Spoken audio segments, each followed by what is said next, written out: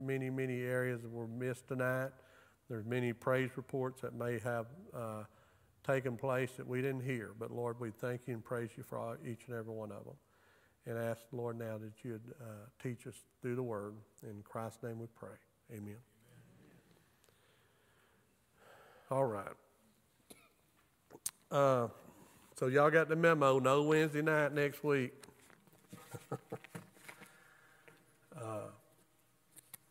So the Bible teaches, and you'll find this, I think, in the beginning of Joshua's life, where he was teaching the people and he was taking over for Moses. God had him always remind them of what God had done in their life. And so it's important for us to remember. I know that preachers tend to, well, they're going to lean on salvation all the time because this is the main theme that God's come to the earth for, is to save people. So, but to look at where you could have been tonight. I mean, I know you're in church and you're sitting you're in Flint, Texas, and you're just in a small setting here and you're thinking it's just church. But, you know, if God hadn't entered into your life, some of you could be sitting in prison. Some of you could be sitting in, the club. Some of you could be dead. I mean, really. And it's amazing what God has done in our life. And so every once in a while, you need to look back. And I think often with me, I kind of look back every day and realize, man, where God's carrying me to, where I come from, what could have happened. And so I just remember God's blessings. And so in Isaiah 64, matter of fact, I got a heading here on my notes. The remnant praise. What's a remnant? A few. That's what we are tonight. We're a few. The remnant praise. You know, God's people may not, as I mentioned to you several times, I mean, unless you got it all figured out, there may not be but 2 to 3% of the entire population of the world that are truly God's people. And that might be pushing it. And so here we are, we're on the verge of the rapture of the church, and you know, in some areas, people are going to miss, there's going to be quite a few more raptured out of here, but there's some areas, folks, that won't even miss them. India. They got every god there is to have over there. And folks, they ain't going to miss the Christians. There ain't going to be that many of them. Unless there's some great revival going on that I don't know about. And so the reason why I'm saying that is that the few that are God's, we need to be praying even, if there's such a thing as praying harder, longer, more persistent with the Lord, then that's what we need to do. We need to be like that persistent widow. And we need to keep coming to God and say, Lord, do this work. And then we need to be open for when he asks us to do it, or ask us to speak, to not have the sin of silence taking place in our life, but to speak. We need to be pushing the kingdom of God as hard as we can, because our days are short. So the remnant prays in verses 1 through 4, God's people plead for him to come in power and glory. They plead for that. I'm pleading for that. But at the same time, I'm pleading also for God to save, because you know, when you stop and think about where you're at, where you were, where you're at today, and where you could have been today, you could have been already in the grave, or you could have been still going down, down, down. As Johnny Cash says, in that burning ring of fire. You go down, down. And you know, God saved you. And so now, you're looking for that power and glory of God, but you're also got friends that don't know Jesus.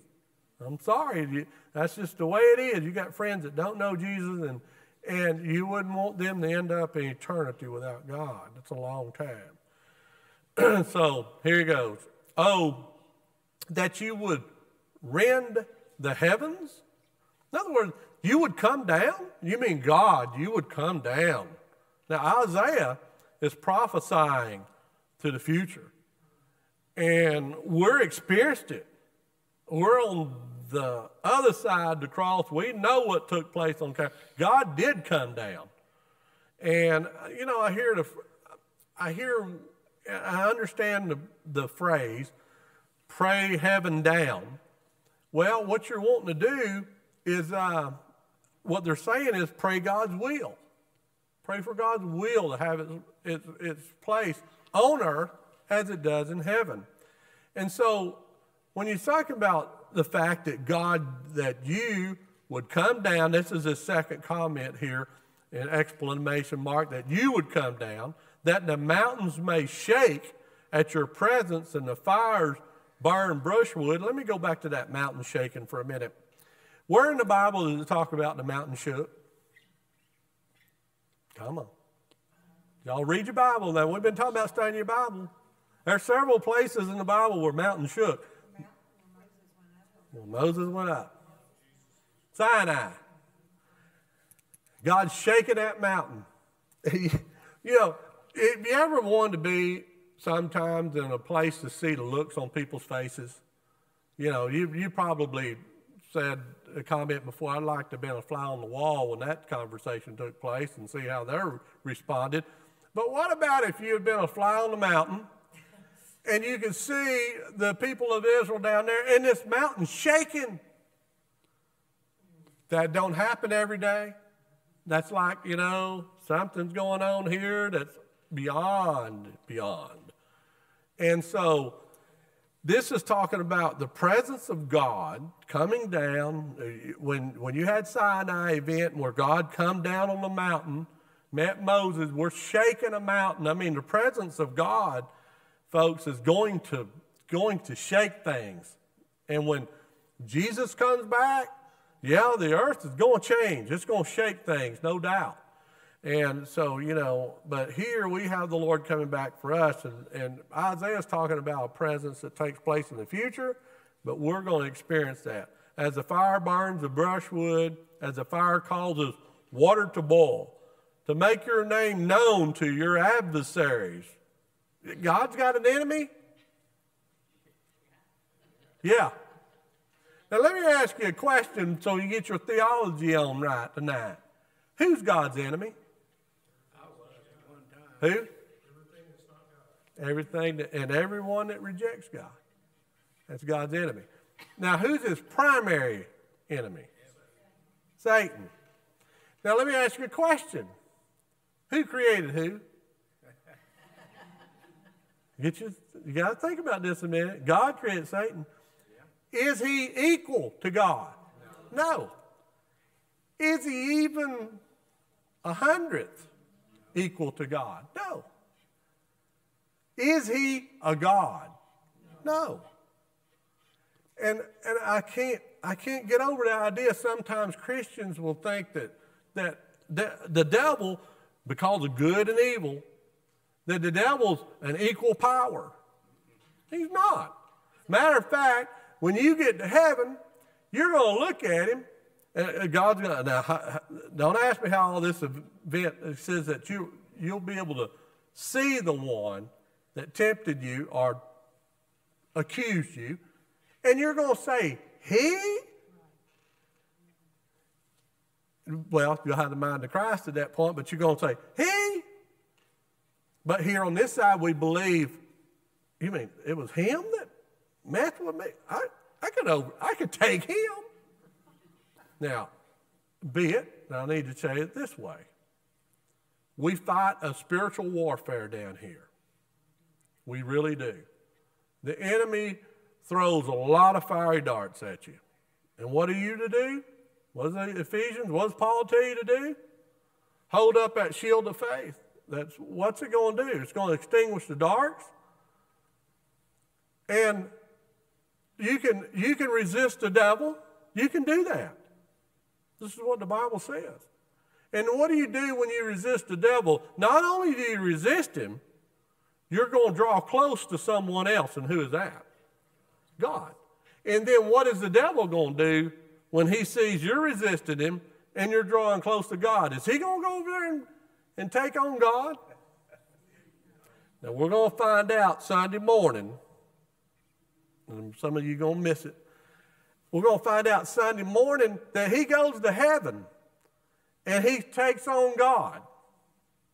And we know that in these verses, you can read chapter 12 of Revelation, God says, Michael, that's an archangel, will you take some angels and will you go and put an end to this thing?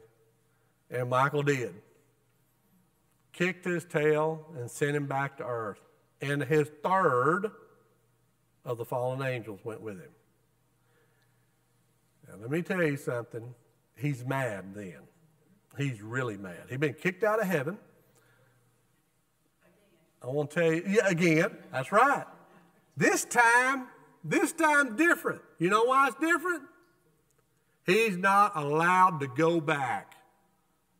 In the Old Testament, when he was removed from heaven, and you read the story of Job, it says the enemy or the devil and the sons of God appeared before God. Remember that? And then God's the one that brought Job to his attention. Well, he's not going to be able to go back to heaven. It's going to be all over for him. Now, what does the Bible say? The Bible says his days are numbered, and he knows his time is short. Folks, he realizes, I got 3.5 years. Do as much damage as I can do. He's mad. He's done been beat. He's coming back to the earth. He's going to take it out on whom? Anybody that believes in God, number one, and then everybody else because they're still God's creation. So he takes it out on all of mankind. That's called the Great Tribulation.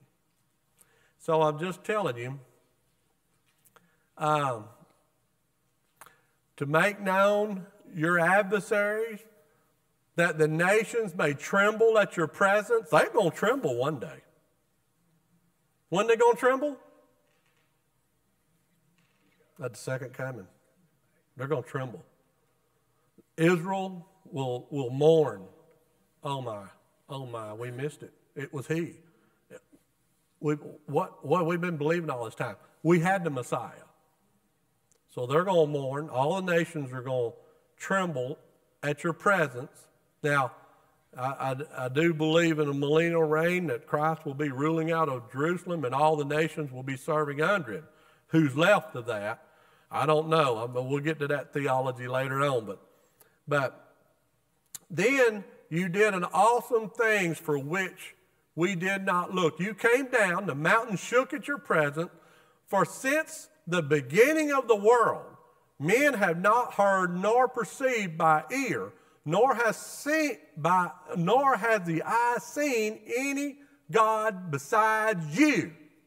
Any God. What's that telling you? No others. No others like God, who acts for the one who waits for him.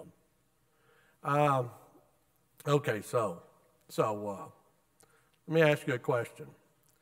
When the Bible teaches you to wait upon the Lord, how do you take that?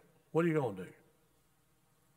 What are you going to do when the Bible teaches you sometimes just to wait upon the Lord? The Bible teaches you sometimes to be patient. The Bible teaches you all these areas. What does it mean to you? Trust. Stand on the Word. You pray more. You seek God more. You're not actually waiting like we do enough of that every day. It's seeking God. It's continue to stand on His Word. Continue to believe Him. When all else looks like it's fallen away, you stay with God. You wait on God.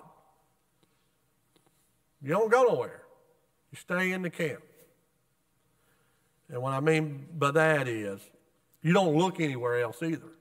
You only look to one. You know, I think that Christians sometimes when we have our problems in life is when we see them come in sometimes and start our problems, we start trying to solve them when we should wait on the Lord and we should carry them before the Lord and let Him take care of business. And what we try to do is sometimes I do it. I try to solve my own problems and God says, well, you're not listening to me.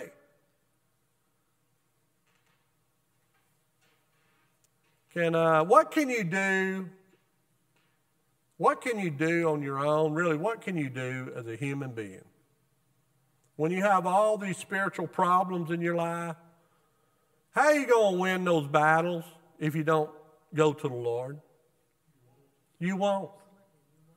How are you going, let's just be honest. When someone goes to the doctor and the doctor says, I'm sorry, you only got 6 months to live. You think you're going to fix that problem? No. You can't. And the thing about it is sometimes what we do, we get so self-dependent and so rely on our own knowledge and our own ways in life. And we should carry, and you're not going to wear God out, and you're not going to bother God here. Y'all ever heard that phrase? I don't want to bother you. I had people tell me this. As a minister, they'd call me up and go, I know you're busy, I don't want to bother you. That's their first statement. I know you're busy, I don't want to bother you. You're not bothering me. I'm telling you that. I'm being honest with you. You're not bothering me. Folks, I'm in this with you.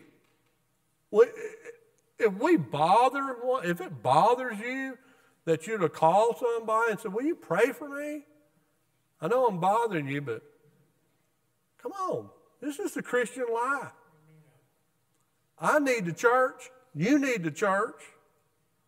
Just so happens that God bless you. I'm the pastor of the church, and bless your heart, you're in trouble there, but you're not bothering me. And you know what? You're not going to bother God. I sometimes think like that. I get that small mind thinking that, the Lord doesn't care about, this little small thing in life. I'll take care of this. I don't need to bother him with it. And what do? Sometimes we make a mess of it. I think sometimes God just kind of plays with us. I shouldn't say it like that. But I think he kind of, like the time I told you on several occasions, somebody lost their keys in the backyard of the church, and there's a pretty good-sized backyard. We're all back there. Everybody's got their flashlight and their light on their phone out, and we're looking in the grass for these little set of keys, and we got 20 people out there, and so statistically, we got 40 eyeballs looking. And we ought to find those keys. And we wasn't having any luck, as they say, finding those keys. And I think it was Deborah, it may have been her sister, I forgot who it was. Has anybody prayed? That was the question. Has anybody prayed? Well, no, we don't want to bother God with that little thing. He's got bigger things to do over there. He's got the devil to contend with, which is nothing for him. You understand the God you serve. And then what we do? We finally come to the reason we're not going to find these keys. So now, last resort, let's pray. We prayed, and the minute we said amen, somebody said, here they are. And I think God's kind of up there sometimes in heaven going, oh, my people. I'm going to let them wander around that yard for a while. One of them will come to their senses in a minute. One of them will finally come to their senses, and they did. Have we prayed? Have we prayed? And then we find it. God allows that to happen. Remember the prodigal son? So I'll just get my earnings. I'll go live my life the way I want to. I'm going to lead my life on my way, God. Have it my way. Who sung that song? Ben Crosby, was it? Whoever.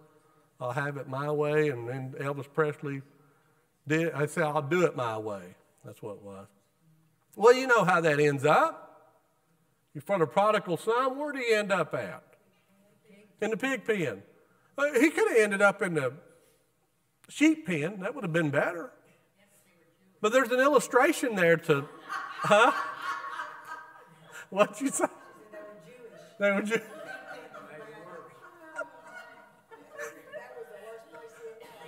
I know.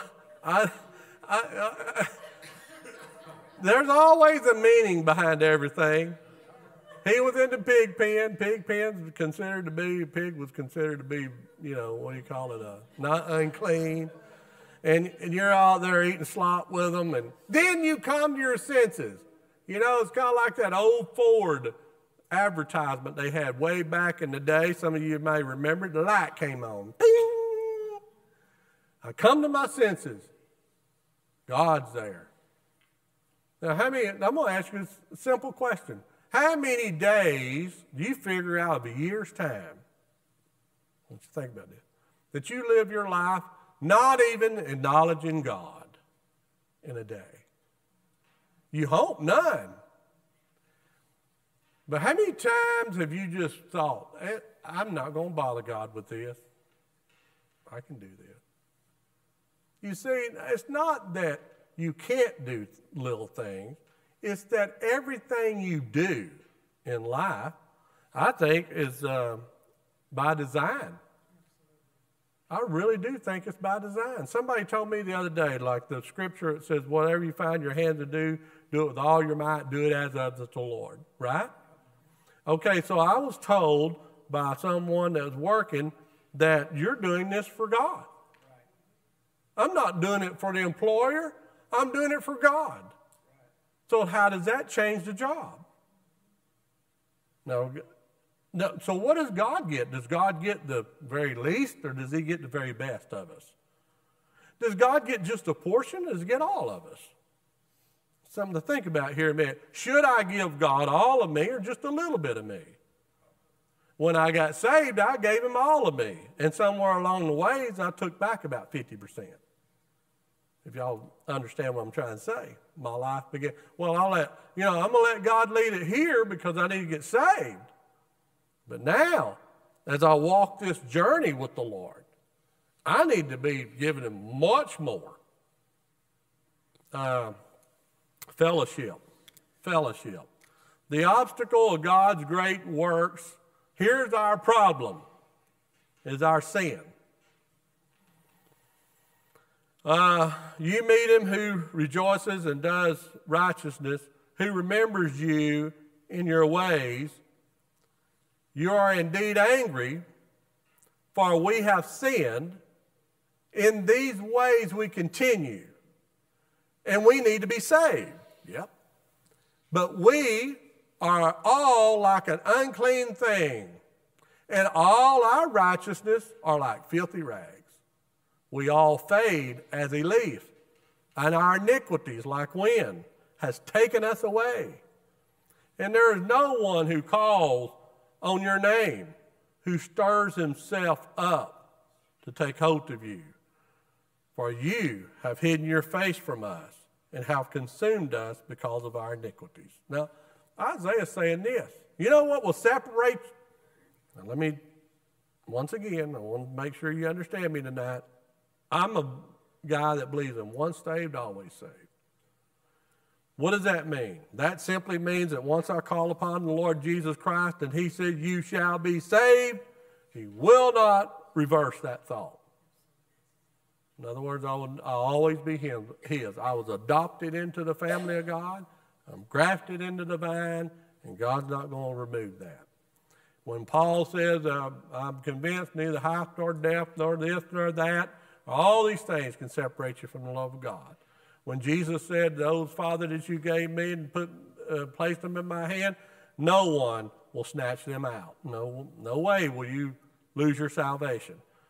But what happens to Christians, I'm going to talk about a genuine relationship, a genuine change, a transformation took place. The fruit on the tree. Remember that. Jesus said, you'll know the tree by its fruit. If Christians don't have fruit on their tree, then maybe they're not Christian. Okay? We with that? So, putting all that together, the one thing that gets us in trouble the most with God is when we commit a sin. And for the unrighteous, for the ones that are lost, it was the sin that separated you from God. It was the sin that you were waddling in when love lifted you up. while you were yet sinners. Don't forget it. While you were yet sinners, Christ died for you. So now when we wake up out of this unrighteousness into the fact of who God is, and we give him our life, and we can repent of our sins, and we move forward with God, life gets better. It does. It gets better for the relationship, the spiritual relationship. Life in this body, I can't tell you how it changes much. I think the Christian comes to the idea that God's in control of his entire life, so something happens in his body, he just gives that to God and says, Lord, heal me. And if the Lord, you don't heal me and I go home to be with Jesus, I still win. Amen. No, come on, right? So why do we think we're going to live forever? I mean, why do we think we're going to live forever down here? Why do we think that? Why would we want to? I'll tell you a thought I had. And maybe you have the same thoughts, maybe you're different. I hope you're different. But I was thinking, I was talking to somebody today. Matter of fact, I was talking to my son, and we was coming back from eating lunch. And somehow or another, we got on the fact that men and women are living longer today. So the average death now today is that has been raised up, I think, to 77, 78, 80, somewhere in there. It was down low. You remember back in World War II, it was like 55 to 60, and it's come up throughout the years. Now it's up there close to 80. Let's just call it 80 for a minute. And all of us in here that's under 80, we think we got until 80. And some of us have more. And some of us have more. Okay, the bonus years. Bonus years. The bonus years. Woo! The bonus years. So you get to thinking like, I got until 80. Well, how far is that away? Not far. But that's not what the Bible says. Let's go back to what the Bible says. How much time do you have? I know you have eternity from the spiritual sense. I know you're going to die and go be with the Lord. That's great. That's good news. But what God determines. And last time I looked in the Word of God, he wasn't cluing us in on what day that is or what year that is. He has said, I think I love this about God, he said to Joshua, Joshua, you're old. Joshua was 120. He was. So, if you live then, you think, hey, I'm gonna live to be 120 like Joshua. No, God said no. And Pastor Dill's right. You don't know. God's got your days, and when they come up, folks, there's nothing you can do about it. I made a statement Sunday morning. Some of you wasn't here. I want you to think about it a minute. God will take you home when he's done with your testimony. God will take you home when he's done with your testimony. Think about this a minute. How do they overcome in Revelation? By the word of the Lamb and blood of the Lamb, blood of the Lamb and the word of their testimony. And love their lives, what? Not unto death. Yeah, in other words, if you died, fine. Dying for God. I challenge you guys sometimes to study some of these old saints. One of my favorites is Polycarp. I love that story. Just love that story. I get to die for God today. I mean, can you get that one around your mind for a minute? I get to die for God today. I get to have a testimony that I'm going to follow him all days of my life, no matter what. And you know what? The one thing that hinders this fellowship with God is sin. And for the Christian, it hinders our fellowship. For the unbeliever, it keeps us separated. And so I'm just going to tell you tonight, I think I included this in my prayer life here recently. I don't know where it came from. I just started adding it. Lord, help me not to fall. Now, we're talking about falling, not physically. Help me not to fall. Help me not to sin against thee. Now, is it okay to pray that? Yes. Open my eyes, God, so I won't be drawn away from you. Let me keep my eyes fixed on you. And I'm just telling you, there's so many things in this world, and I'll conclude with this thing here. I know I got you over a little bit, but you've heard this scripture many, many, many times mentioned. You've heard pastors talk about our righteousness is the filthy rags. Y'all know what that means, right? I'm talking to the choir here. You know what filthy rags determine yeah. In the days of old, anything that came out of the body, wherever it came out of the body at, was considered defiled. Anything. And then the writer's saying here, when Isaiah using this filthy rags, we know that's basically, I don't even want to go there, but you know what that is. That's still coming out of the body, and it's very defiled.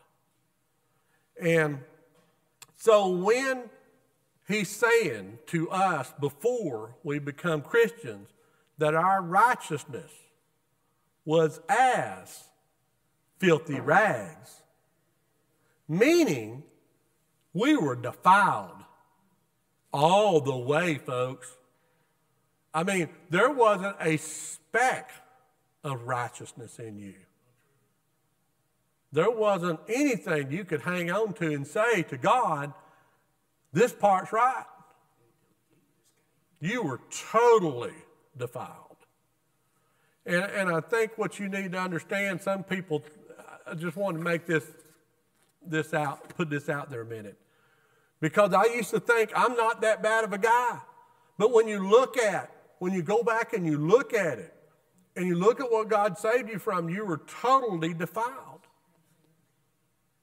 You were totally. There was nothing righteous in you. And when God saved you, oh, praise the Lord. Amen. Praise the Lord. Your life changed. So why do I want to do the things that God wants me to do? Why do I want to do them? Answer that. Why do I want to do them? Why do you want to do them? That's right. I love God. God loved me first. Poured out his love on me. I love him now. Now I love my neighbor. That's a challenge. But I love my neighbor. And you want to serve God. You know what I love about Grace Fellowship Church? I believe you folks are genuine. I really do. I believe you're the real deal. Now, the world is going to call you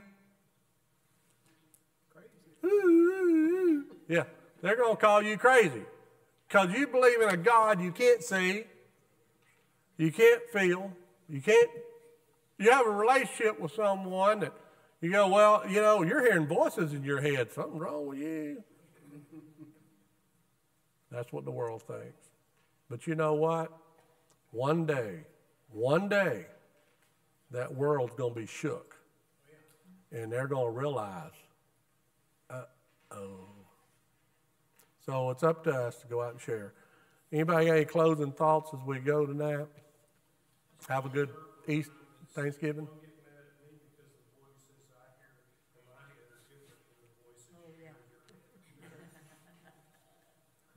Yeah. About the righteousness, that, you know, our righteousness was as filthy rags. If there had been any righteousness, he wouldn't have had to send his son.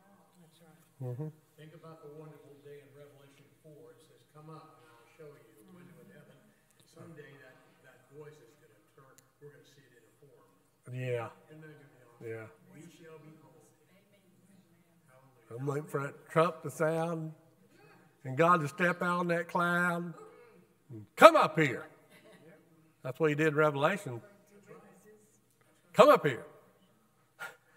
Well, wait a minute, God, I'm not finished with what I'm doing. No, you ain't going to say that. You're going to be ready to go. Let me pray and we'll close. Thank you for coming tonight. Father, we praise you and thank you, Lord, for all that you do. Lord, you're just so good. God, you're just so good. And Lord, I thank you for every person in here that you saved, Lord, and changed. And I believe they're real, Lord. I believe they're a genuine thing. And Father, they're taking shape, Lord. Just that we're all taking shape like the Son of God, that we're being changed into His likeness and character in all ways. And so, Father, it's great. It's good. And Lord, I pray as we go now that when we see someone that, as that scripture just said, that's defiled, that's sinful, that's a sinner, Lord, let us think about where we were at. And then, Lord, let us share the gospel in love. Because, Lord, it's by love that we were saved. Thank you, Lord Jesus, for all that you've done. Thank you for the amazing grace it took on my life and on the lives of these. Lord, thank you once again. We praise you. Lord, let us go and let us fulfill your will. In Christ's name, amen.